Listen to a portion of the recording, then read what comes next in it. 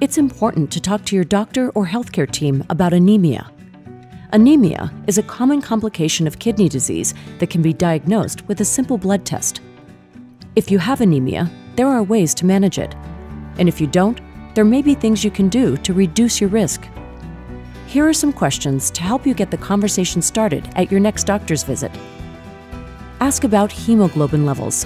What should I look for on my blood test to tell if I have anemia? Can you help me understand what hemoglobin is? What is its relationship with anemia? What should my hemoglobin level be? And how can I find out my current level? Ask about symptoms. What are common symptoms of anemia? I don't have symptoms all the time. Does that mean I don't have anemia? How can I be sure that my symptoms are due to anemia and not CKD or something else? Ask about treatment options.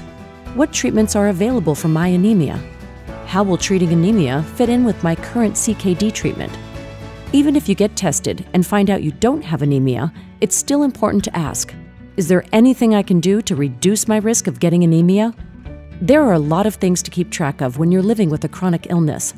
Write down the questions you have about anemia and share them with your doctor at your next checkup.